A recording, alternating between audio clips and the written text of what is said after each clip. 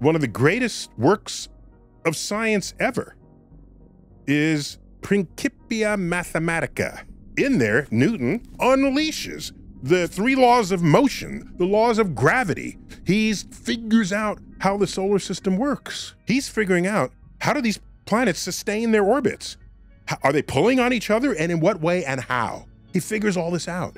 But wait a minute, every time Earth goes around the backside between the sun and Jupiter, Jupiter's going to tug on it a little bit. Comes back around again, Jupiter tugs on it again. Jupiter has a strong gravity. What's going to ultimately happen to Earth's orbit? In this scenario, Earth's orbit will become more and more elongated. The gravitational tug of war between the sun and Jupiter will yank Earth out of its orbit, destabilizing the solar system. Not only Earth, the other planets as well. He said, oh my gosh, this will take time, but clearly the solar system is stable. So he writes, can't understand why it's stable, because I know my equations work.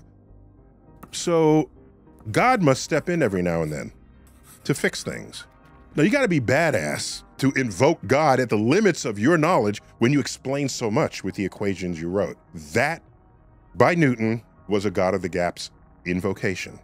He brought in God when there was something about the natural world he could not explain and did not know.